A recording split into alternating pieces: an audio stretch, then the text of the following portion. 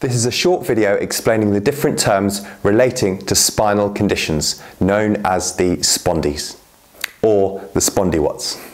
Spondyle is a simple prefix meaning vertebrae. That leaves us with osis, lysis and listhesis. Let's start with spondylosis. Spondylosis refers rather non-specifically to a spinal degeneration. It's a commonly used term in medicine, but it's important to recognise that it's often just normal ageing and not related to heavy lifting or the reporting of back pain. So spondylosis is not a clinical diagnosis and in most cases represents a normal spine. The term does, however, get used to describe other pathologies that may require specific management, so it may be worth clarifying the use of the word. Next up is spondylolysis.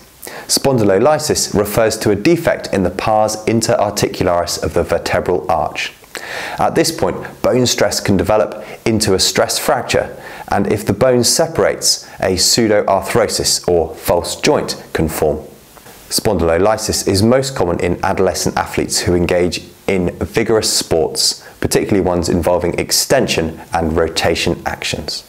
Unlike spondylosis, spondylolysis is a specific pathology that requires careful assessment and management.